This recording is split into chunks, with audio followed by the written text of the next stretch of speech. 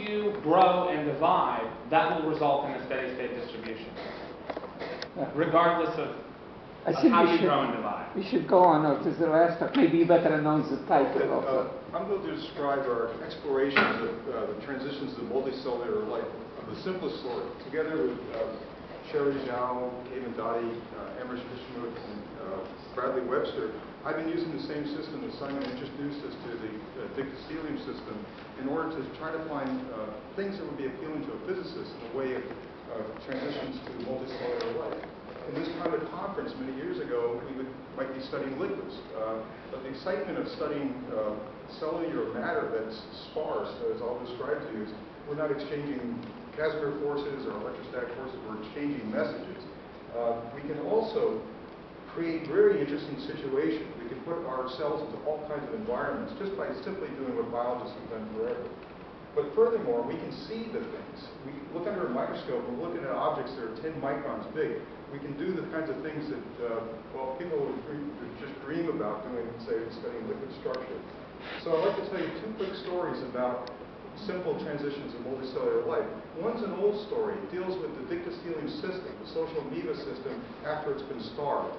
And this is a challenge for survival, is to form a genomic lifeboat. All these cells try to get together in order to create something that will give them a happier place to be.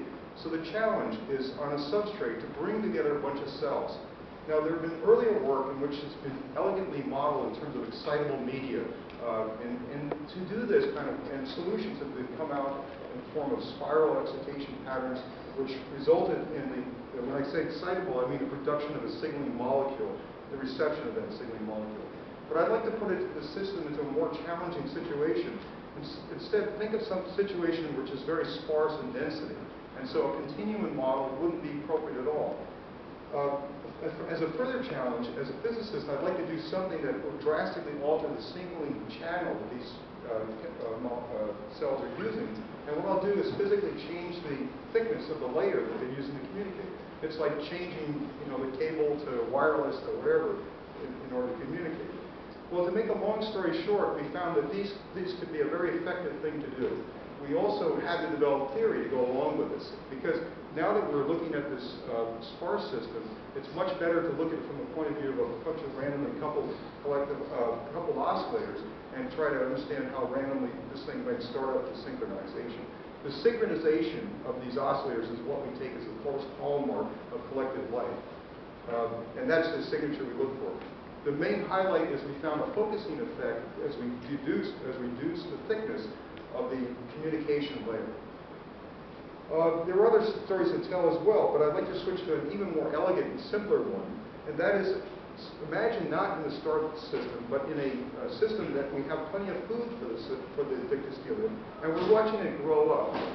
As a cell biologist, you learn how to culture cells, and one of the first things you learn is you have to have a minimum density of cells in your culture in order to have exponential growth to provide cells for your experiments. And as a physicist, I was really fascinated by, well, what's all this minimum density stuff?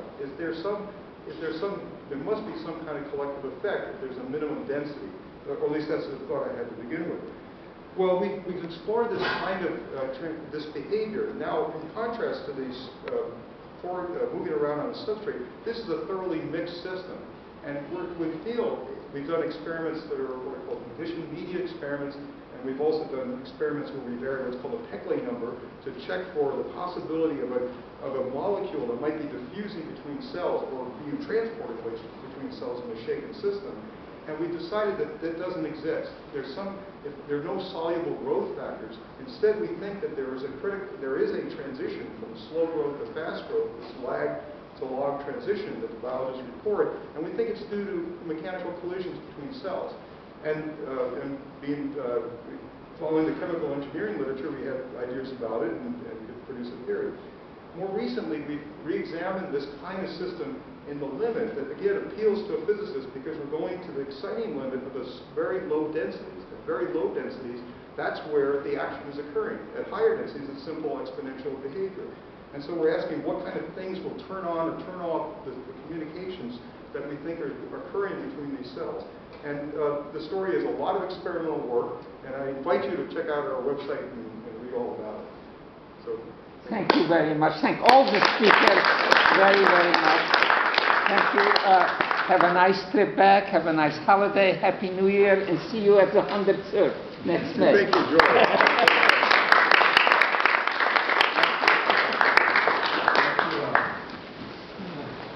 I hope everybody has transportation. Somebody needs some help. Kim can give them a ride. We're taking off. Taking off. They want to come to Ithaca. That's right. Too cold.